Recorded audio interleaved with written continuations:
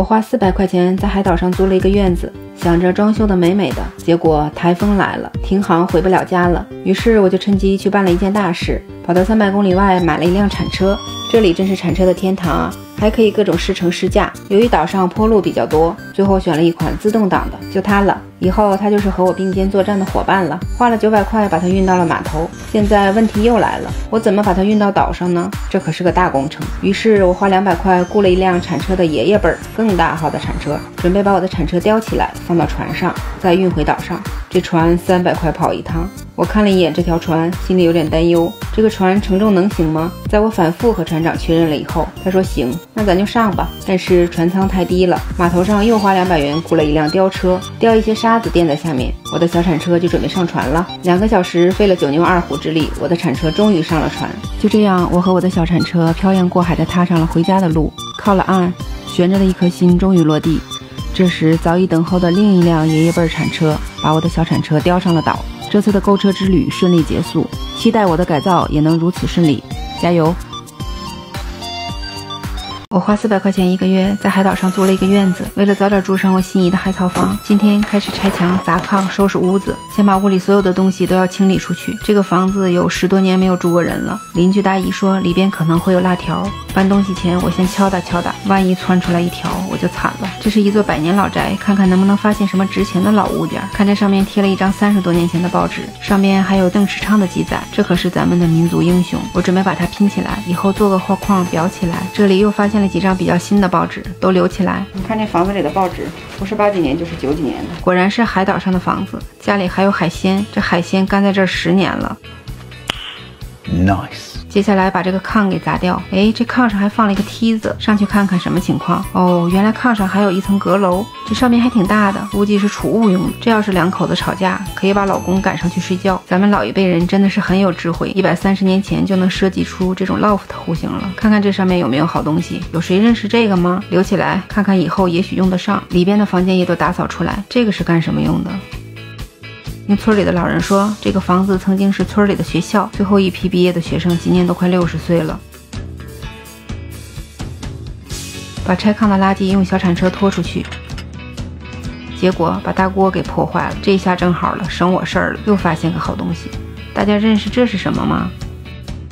门太窄了，把小铲车开到窗户前，从窗户往外扔，这样真的是太省力了。戴上个安全帽，抡起大锤开砸，这锤太沉了，抡不动了，那就用脚踹吧。墙倒那一刻太解压了。1、2、3，把这个阁楼也拆掉，我是干不动了，让房东大哥和老弟上吧，还挺结实。先把几根主梁拆掉，扑通一下就下来了。把这些垃圾都运出去，我也累瘫了。不过想想小院儿每天一点点的改变，离我的目标又近了一步。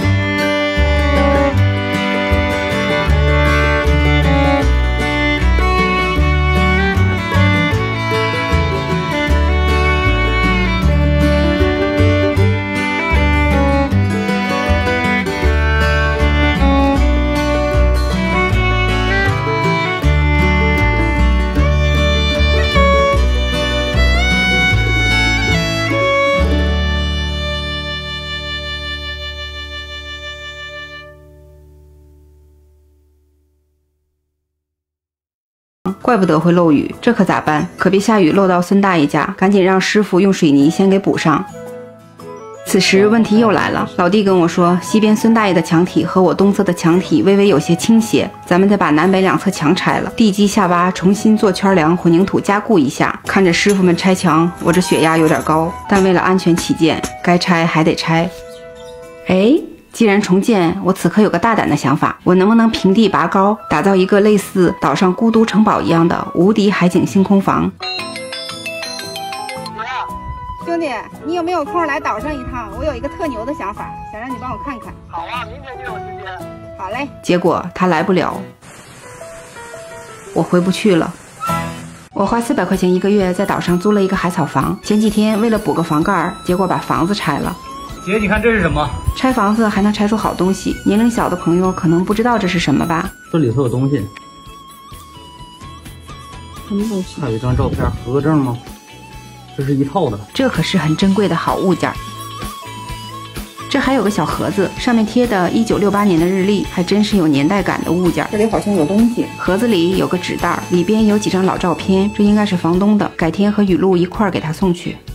今天终于通航了，正好房东大哥也来了，还带来了2个小兄弟来帮忙。年轻就是好，看这俩小伙子干起活来一点都不含糊。设计师老弟也来了，之前跟大家说的海景星空房到底能不能实现，就看唐老弟的了。这么一大家子人，今天用不上我了，那我就出岛采购点吃的，犒劳一下他们。今天通航，很多村民都出岛采购，幸亏我有小铲车，也帮村民们把物资运上去。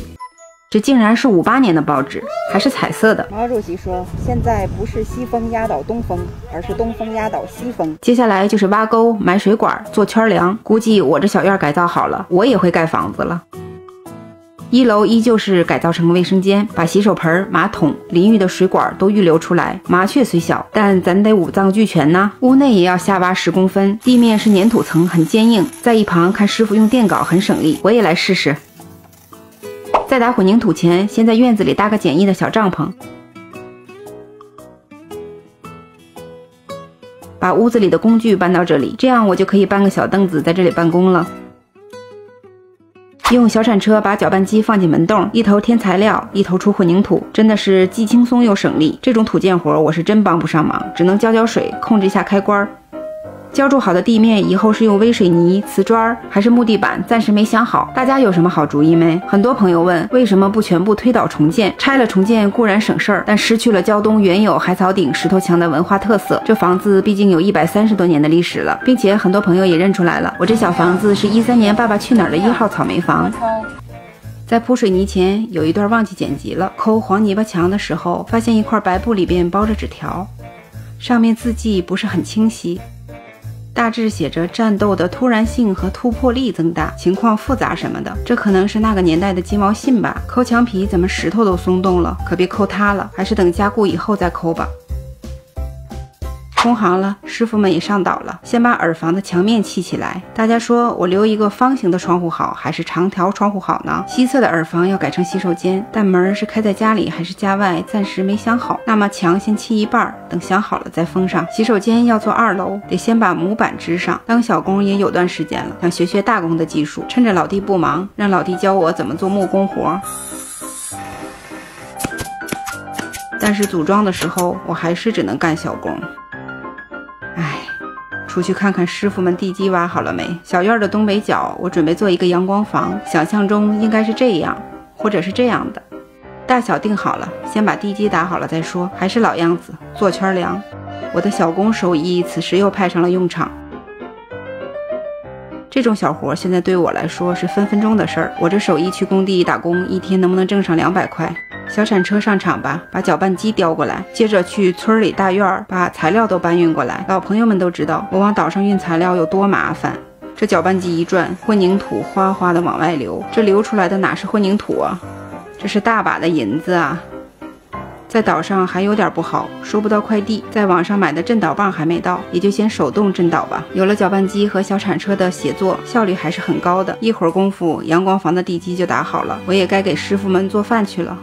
房子的屋顶有几个大窟窿，本想修补一下，再覆盖一层新海草，可两边的邻居的山墙有不同程度倾斜，如果不打圈梁加固一下，时间久了都成危房了，所以全部拆掉。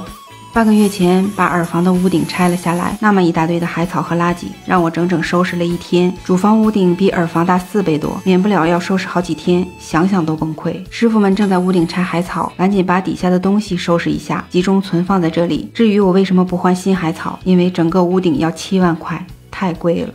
这把海草能换2斤猪肉。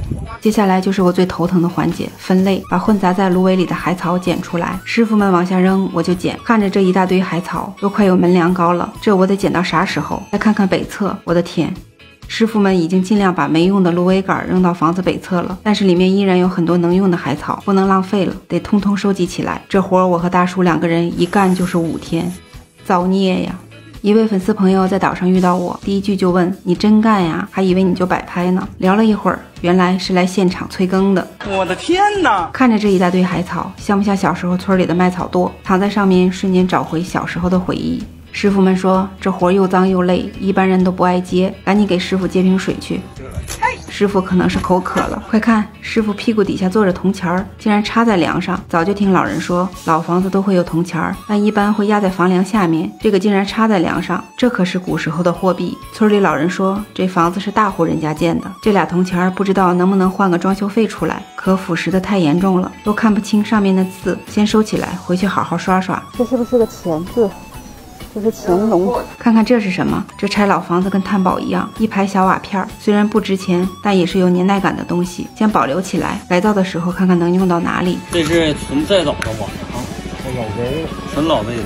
把房梁也拿下来翻新一下，看看这100多年前的手艺，没有一根钉子，用的都是榫卯结构。老一辈人真的是太有智慧了，这是什么木头都看不出来了，烟熏火燎这么多年，每一根都黑漆漆的，改天打磨一下，恢复它原有的模样。本想改造一下，这下好了，连房盖也没了，又剩4面墙了，这和重建也差不多了。看着破破烂烂的样子，这真正是家徒四壁啊！这一天下来快累瘫痪了，虽然辛苦，但很值得。自己的小院自己动手，等改造完毕，看着美美的小院，一定很有成就感。1个月前，我在岛上租了个海草房，没有改造前它是这样的，这样的；改造1个月后，它是这样的。我这海草房是不是快让我改造没了？造孽！房东来了会不会说我房子呢1笔1万，开不开心？这1个多月的改造可以说是历经了千辛万苦，从收拾院子开始，到买小铲车，收拾屋里，搭炕、搭墙、搭阁楼，屋里能拆的全拆了。再到今天，房盖都拆没了，我这改造基本上是重建。但为了我梦想中的海岛小院，再困难也要坚持下去。今天开始给房子打圈梁加固，这10条很有分量，也不知道100多年前是怎么运上岛的。想把它继续用在门梁上，可浇灌水泥就看不到了，有点浪费。不知道你们有没有什么好主意，怎么可以把它利用起来？老弟用砖块再给墙面找平，我就在一旁偷学技术。土建活虽然很少有女人会干，但咱也得巾帼不让须眉不是？这有啥难的？拉上线儿，垫上灰儿，摆上砖，砖与砖之间1指宽，得嘞，学会了。我好不容易混上了大工，结果小工供应不上了，我又得跑下来兼职小工。隔壁孙大爷来我这儿借点材料，想沏个小菜园，这可是我练手的好机会。89岁高龄的孙大爷给我当起了小工，我这技术把菜园沏成这样，你们说咋样？反正孙大爷和大妈挺满意，不知道是不是鼓励我。沏个菜园的功夫，小铲车咋还缺了？原来是扎到钉子了，赶紧补一下。我这工程量离了小铲车还真不行，真是一波未平一波又起啊！小铲车刚补好台，搅拌机又坏了，经过一顿捣鼓也没修好，赶紧去村里借一个。今天真是不顺啊，跟村里刚借来搅拌机，这又停水了。问村里，原来是海底自来水管道破裂了，今天算是歇菜了，用水的活干不了了，咱可以干其他活，但没水咋做饭呢？这点水也不够洗菜的，总不能让小伙伴们饿肚子干活。我这正发愁呢，孙大爷给我们送来了包子，真是雪中送炭啊！正好买的大葱到了，给孙大爷也送点儿。山东人常说你长得还没个葱高，看来不是瞎说，我这身高还差点没有个葱高。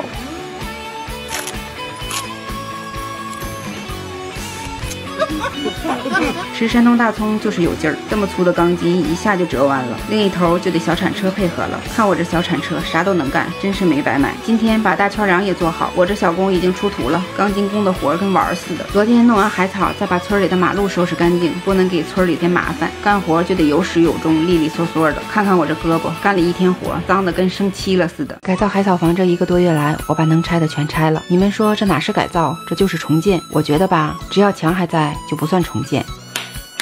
既然房顶都拆没了，那么索性把房子好好加固下，上大号圈梁。这圈梁的尺寸说我要原地盖高层都有信的。至于为什么做这么大，因为我这海草房都138岁了，几十年没人维修了，所以做大一点。虽然很费料，但为了3座房子的安全考虑，还是值得的。圈梁上好了，下一步就是做模板、留线管。我这1个月下来，盖房子的步骤都是门儿清了。这么小的房子拆个屋顶都能拆出这么多的垃圾，把能用的石块捡出来，芦苇杆和黄泥清理出去，光清理这些垃圾，从中午一直干到天黑。第2天把做好的模板和楼板安装好，看看这楼板织的是不是还像那么回事儿。别看这点活我一句话带过，我们几个人可是干了2天。接着就是小铲车出力的1天了，搅拌机把和好的混凝土倒进小铲车，小铲车再一铲一铲的举到房顶。还记得刚买小铲车那期视频，很多朋友吐槽有钱烧的，改造个房子还买铲车，这会儿知道我的小算盘打得多响了吧？这小院的改造很多事都是我从来没有经历过的，不论是绑钢筋、和水泥，还是砌墙、抹灰，干这么脏的体力活都是第一次。我觉得人生需要不断去尝试。曾经的我看起来很柔弱，经历这次改造，我也知道了，女人干起粗活来不比男人差。我也不是大家认为的有钱人，只是个普通的宝妈，卖掉北京的房子来到威海定居，只是想换一种生活方式，让自己慢下来，在这风景秀丽的小岛上能有个自己的小院儿，闲暇的时候会老朋友，认识下新朋友。我觉得以后的人生这么过是件很惬意的事情。往后的人生还会继续我的梦想，在梦想中的小院生活创业。虽然累到晚上剪视频的时候都能睡着，但我坚信我的决定。人生没有想象中那么长，总得去做一件自己想做的事情，不给自己留遗憾。等到小院落成那天，看看这里每一砖每一瓦都有自己辛勤的汗水，还有你们的陪伴和鼓励，所有的辛酸和苦辣都值得了。海岛小院的改造越改工程量越大，从刚开始只想着改造一下就可以进行软装，到现在除了这4面墙，其他的全改没了。现在已经花10万了。我这小院改造的预算在蹭蹭的飙升，师傅们都说你在岛上改造1座房子花的钱，在岛外能盖3个房子。哎，谁叫自己喜欢这种小岛生活呢？既改之则安之吧。大家还记得爷爷辈儿大铲车吗？我的小铲车就是这爷爷给叼上岛的，所以见到爷爷咱得让路。看我老弟干起活来一点都不含糊。你看，鞋都露了个眼儿，脚趾头都露出来了。我们4个人用1天的时间完成了这么大的工程，真的太有成就感了。看着东边孙大叔的墙面加海草顶，是不是很有童话里的感觉？但是为了做好防水和安全考虑，依然要把它抹上水泥再砌上。造孽呀！在等待圈梁和楼板凝固的时间，我们几个人都在做这一件事，打磨房梁。看这木头黑不溜秋的，都包浆了。这100多年的房梁也不知道怎么盘的，能盘出这个颜色。不过打磨起来还是很过瘾的，北风呼呼的刮，包浆飘飘洒洒。为了把这房梁恢复到原本的样子，我们几个分工，用不同的砂轮和花头打磨、抛光，得磨出这种木纹和原木色。有一根主梁中间裂口了，大叔从岛外带了一根差不多的木头，对比原来的榫卯尺寸进行加工。要想达到原来的坚固程度，开口尺寸要分毫不差。看来这种活也只有手艺人才能干。经过1天的打磨，房梁总算是恢复了原有的模样。这1天下来，感觉手都不是自己的了。第2天准备上梁，上梁前先把圈梁的模板拆掉。这拆模板的过程看着是不是很解压？一切准备就绪，还是我的最佳拍档小铲车上场，按照海草房原有的房梁结构进行摆放，依然是不用1根钉子，纯榫卯结构安装。原本1对的木头怎么不吻合了呢？难道是分开几天生分了？稍微把榫削掉一点，好了，这样就解决了。把东侧的主梁固定住，再把8字木安装上去，完美。接下来安装西侧主梁，这根主梁是新木头，不知道榫卯的尺寸是不是合适。大叔和老弟的手艺1级棒，接着上8字木，看大哥这表情，翻车了。老弟在房顶改尺寸，我们同时有个疑问，为什么不在底下试试是否合适呢？老弟说那是不自信的表现。这2根主梁安装好了，剩下的就简单了，分别把对应的横梁安装上就大功告成了。可是过于自信的我们都忘记给每根横梁做标记了，这导致的结果就是不对，那就转过来，不对。索性我把所有横梁全扛过来，让他俩挨个试吧。突然想起拆完海草，我拍了照片，这下解决了。大家一起来找茬，经过一番折腾，终于找到各自的位置了。改造海岛小院已经1个多月了，这1个多月来，不是拆墙就是砌墙。前几天终于把小院的房梁给安上了，心想这拆墙砌墙的活应该结束了吧？是我太天真了，原本的房梁是插在黄泥巴墙里的，现在还得用加气砖代替黄泥巴给砌起来。东边墙砌好了，接着又得砌中间的墙，结果老弟忘给2楼留门了，这咋的？不拆老墙改拆新墙了？这没完了吗你？不留门也上不去2楼啊，还好只砌了2层，那就拆掉吧。这一拆倒好，灰儿又和多了，天也黑了，那就挑灯夜战吧，要不然灰儿就浪费了。往岛上运的哪怕是一根钉子，我们都不舍得扔。第2天早晨来一看，门留偏了，墙还砌歪了。本地有个词儿叫大眼工，我这老弟拆完墙也想起拉线了，再把墙砌歪了，以后就叫你大眼老弟了。接着把西边孙大爷的墙也砌好，就可以上房盖了。那么问题来了，房梁的木头弯曲不平，导致上完的板子也不平整。于是我们把低的地方用木条垫起来，高的地方打磨一下，就这样一点一点的调整木头的高度，再把板子铺上去。上房盖我也帮不上什么忙，就偷一会儿懒吧。这时后院的邻居喊我说，家里整修房子，有一些多余的海草要送给我。看我收集了一铲车回来。闺蜜从岛外来看我，给我带来了好吃的。闺蜜说怕我在岛上累瘦了，有福同享，有肉我长。房盖已经铺了一半了，可村里老人说，老辈人使用黄泥加芦苇做房盖，然后再一层海草一层黄泥固定住，这样海草就不会往下跑。现在做的海草房都不用黄泥了，但得加房檐拖住海草，不然海草就留下来了。听人劝，吃饱饭，说干就干。可做一半，问题又来了，顶木和模板不够了，那就把洗手间里的拆下来，还是那一套，上钢筋，做模板，灌混凝土，震倒，抹平。我这1个多月跟钢筋混凝土算是杠上了，房檐弄好了，还剩了一点混凝土，在洗手间门口挖个坑，把剩下的混凝土倒进去，先打个小地基。这里我准备做一个跟房子差不多高的建筑，谁能猜到我想做个什么？房顶的底板上完了，开始做防水，把防水布裁剪成需要的尺寸。这一大卷又沉又长，只能跑到东边周大姨家门口去裁剪。周大姨也出来帮忙，太感动了。岛上的居民都很善良淳朴。裁好防水布，再制作粘合剂，其实就是水泥、胶和水的混合物。看，我们用钢筋和电钻自制了微型搅拌机，还不错吧？搅拌成纵向丝滑般的状态就 OK 了。除了西侧留有的烟囱和东边阳光房这个位置，其他地方的防水全部都做好了。把之前堆在阳光房里的这些石头搬走，院子实在是太小了，只能把材料不断的搬来搬去。把洗手间和这里的模板全部拆掉，用在阳光房里。我们的材料都是反复利用，拆掉再利用，拆东墙补西墙。为啥呢？还不是为了省钱。材料虽然不贵，但是往岛上的运输费可比材料贵多了，能省点是点。为了抢工期，这几天我们的工作量很大，做防水、搭阳光房、割草、浇海草，这些工作都要做完，因为这都是为了一个大工程，上海草顶做准备。冬季岛上天气多变，上海草对于天气有要求，不能刮风，不能下雨。农民是看天吃饭，我们是看天盖房子，好难啊！今天干完这些活，未来3天都是好天气，这个机会不抓住，可能今年这海草顶就一竿子得支到明年去了。今天小伙伴都累坏了，我准备了一些生蚝给大家补补。小院现场条件有限，但办法总比困难多。为了吃，没有条件，创造条件也要吃。咱拿油桶做个简易炉子，砖头搭个烟囱，从草堆里找出一口生锈的大锅，拿这个刷刷锅。这口锅是王诗龄小朋友来的时候新买的，好像一次也没用吧。来烧火试试。突然间想起来，拆房子时候我还有一个宝贝风箱，好多朋友找我要这个，我都没舍得给。这临时灶就是不行，除了不从烟囱里冒烟，哪里都冒烟。生蚝还没出锅，我让老弟先开吊车去吊一些沙子回来。平时勤快的老弟还是抵挡不住美食的诱惑，说啥也不去了，就在这儿坐等生蚝出锅。不得不说，这个季节的乳山生蚝真的很鲜美。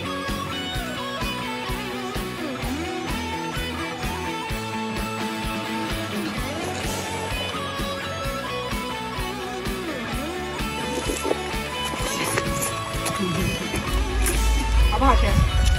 给后院的月华家大叔也送几个去尝尝。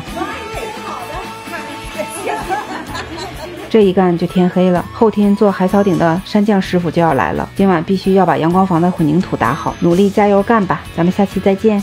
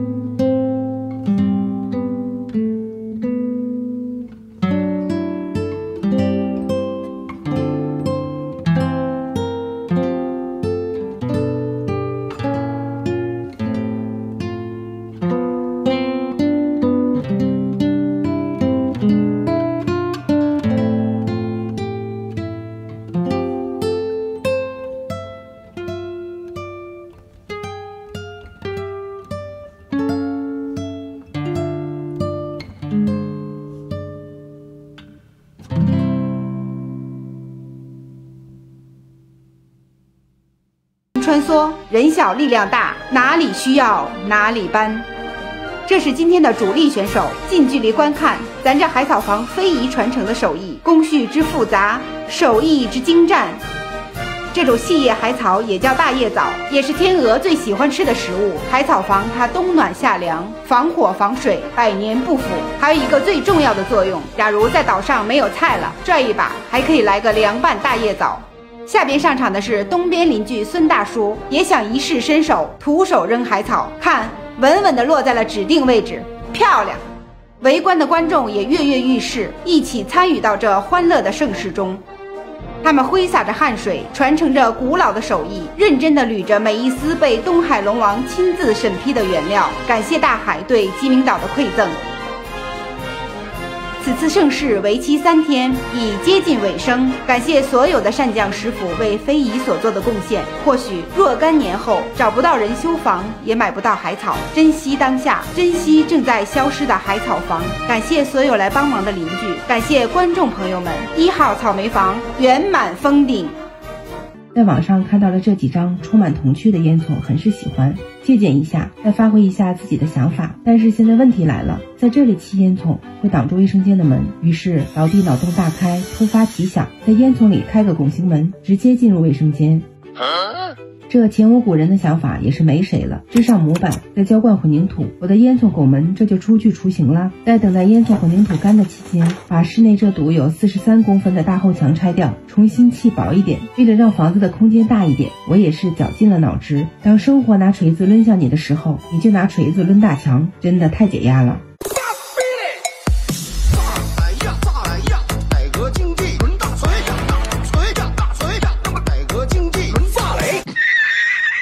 这边的窗户也砸掉，直接连接阳光房。这么大的石头，目测有几十斤，安全第一。搬起石头砸自己脚的事儿，咱可不能干。多余的地方拿工具切掉。第2天混凝土凝固了，就接着往上砌，砌到这个高度就差不多了。安上4条腿，再抹个面，就只差一个帽子了。用模板做个帽檐儿，绑上钢筋，再打上混凝土。接着各种切，横的、竖的、斜的，各种组合，最后拼接成了这顶帽子。走，试试大小怎么样？这严丝合缝的感觉很美妙。本着和房子主体风格一致的原则，再用海草装饰一下。做完海草顶，剩下2包海草，勉强造了个秃顶的发型。这可不行，这不成葛大爷了吗？于是我又想到了那个风景宜人的好地方——垃圾场。每次去都有不一样的收获。帽子做完了，再挂一层网。这次我坚决不用绿色的，因为帽子这个色有点不吉利。这烟囱做好了，烧上把狗尾的草。我脑海里想象的是宁静的村庄，袅袅炊烟的那种小美好。可我这烟囱冒烟的方式，有种说不出来的美感。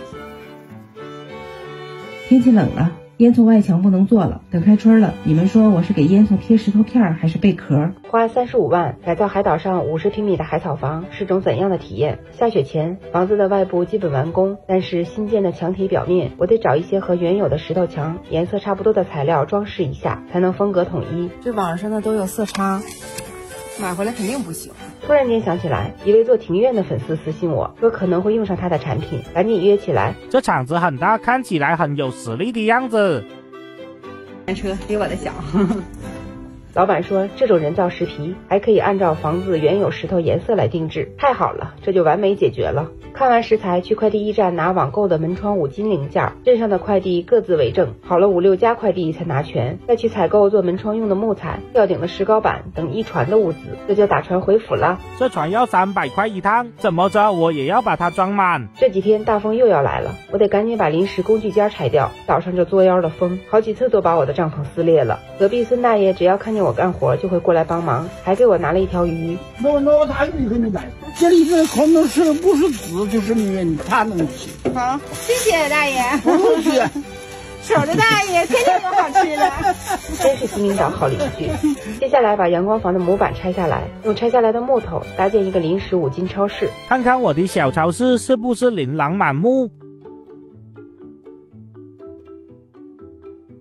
第一次知道改个房子怎么能用上这么多工具。所谓差生文具多，说的是不是我？看看又买了新工具。自从我改造这个房子，我就在买的道路上一去不复返。咱这虽然是个小超市，但也不能这么大开大厂了，还是得把它封起来，把大帐篷的喷绘布给超市蒙上。这个简易的小超市就要开张啦！你看，刚开张就有邻居过来借工具。金陵岛姐妹去哪儿五金超市，欢迎来借。如我會揸火箭帶你到天空去，在太空中兩人住。改造旧房，别人铲的是墙皮，而我抠的是黄泥巴。这是我花400块钱1个月租的50平米的海草房，墙面都是石头和黄泥巴的组合。在那个年代，也不得不佩服老一辈人的智慧。这138年过去了，还依然这么坚固。先用工具把带石灰的墙面抠掉，再给墙面淋上水，让水浸透墙体，等水完全把墙体浸透后，就比较好抠了。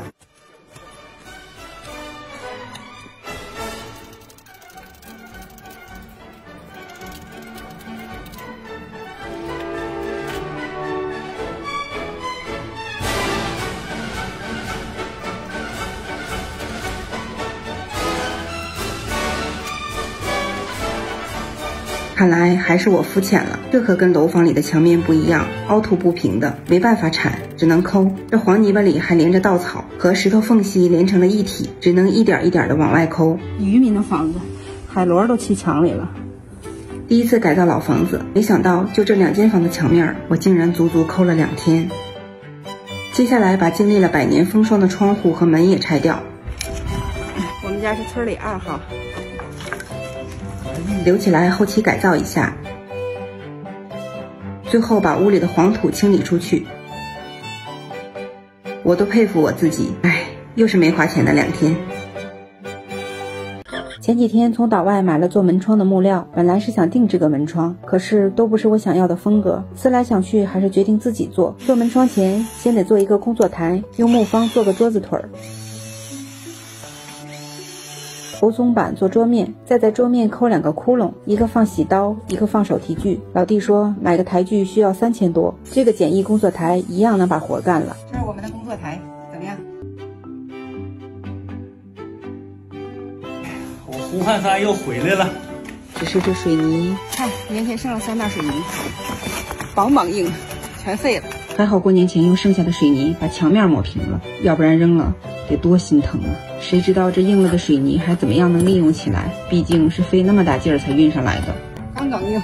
看看我们搭的这个塑料暖棚，经受了岛上的狂风和大雪的摧残，竟然还健在，那就继续为我们遮风挡雨吧。毕竟现在这岛上依然还是很冷。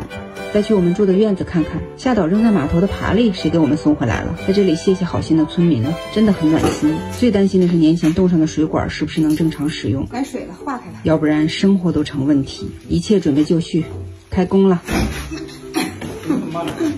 我想把这面墙改成这样的壁炉墙，去网上查了一下价格，我的心瞬间破碎了。为了不当大冤种，咱就挑战用1/10的价格自己动手做一个。花20元在网上买了张图纸，确定好壁炉尺寸，先把墙砌起来。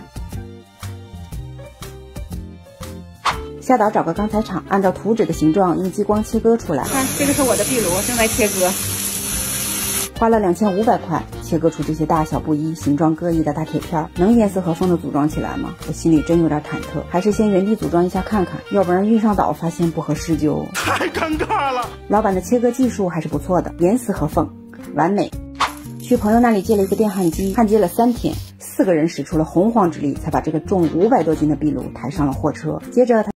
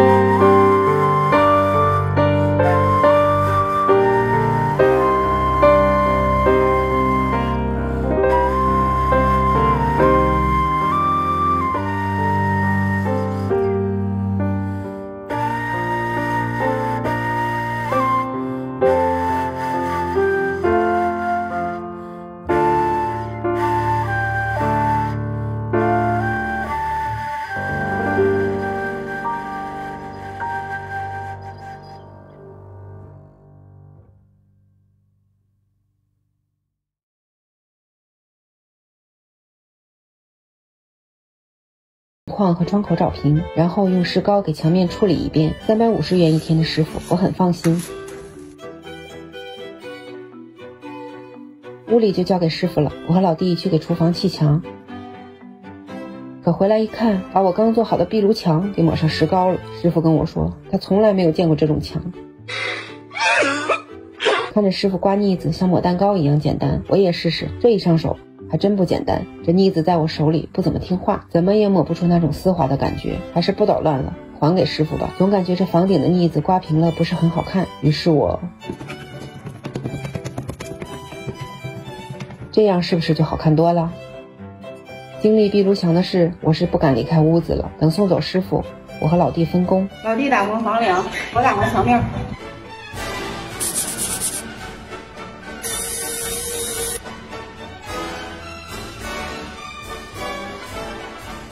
插好线，最后清理一下灰尘。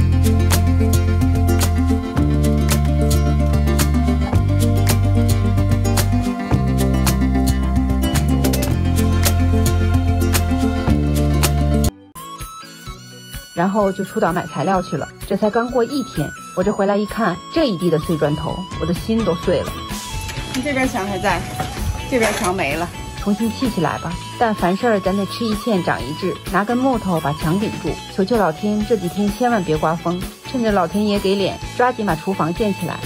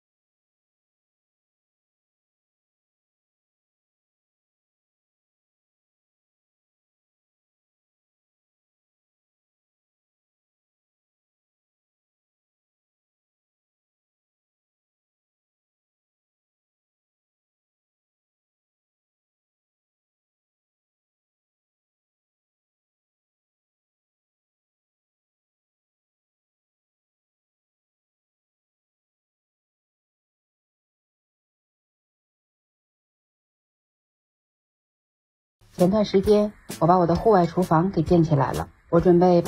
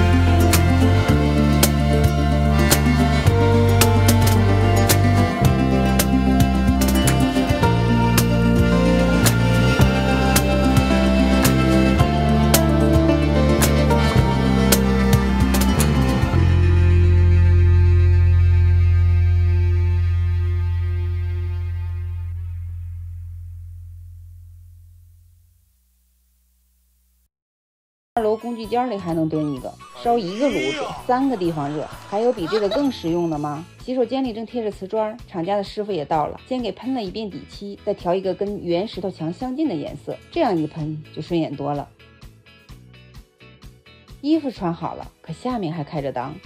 别的地方不着急，可洗手间的门得先安排上。在网上看了各式各样的门，也没找到谁家跟我一样在烟囱下开门的。经过师傅们的讨论，最终决定做这种谷仓门的样式。于是在我山坡上的木材库里找到这种准备当柴烧的木片，用它做门板。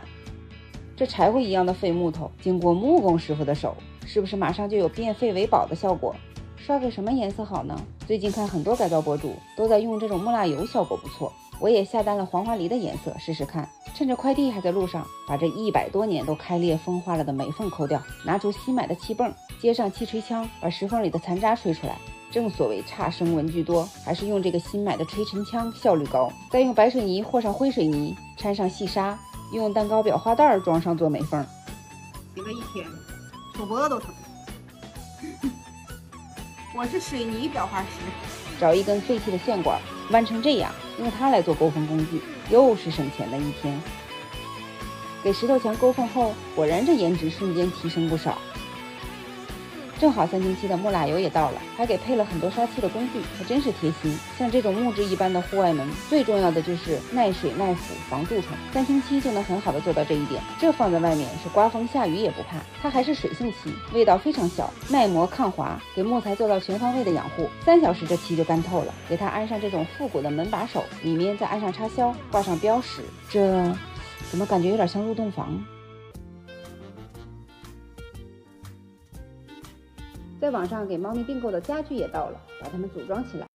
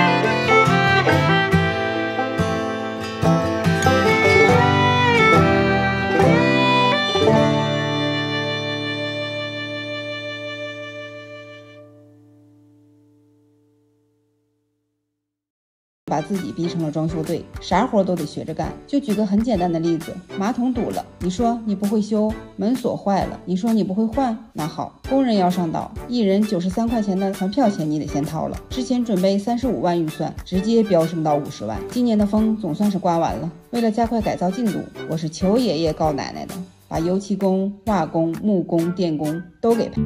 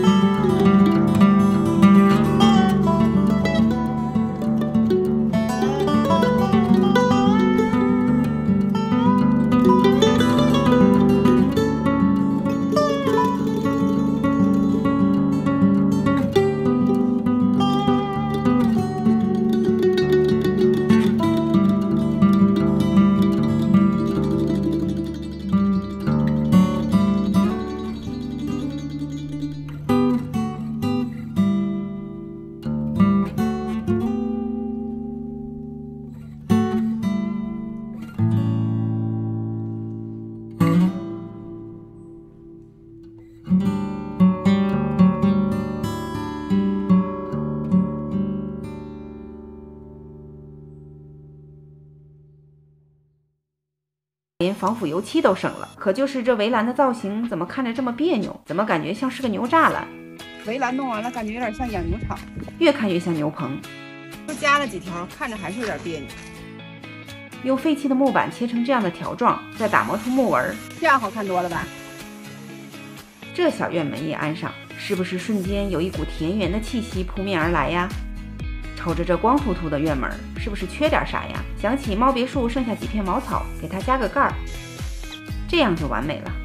餐厅的廊架上面也是光秃秃的，咱给安排上。先给廊架铺一层防雨布，这样既防水还能遮阳。主房是海草顶，海景餐厅是茅草顶，完美。餐厅的地面铺上户外仿真草坪，挂上纱帘儿。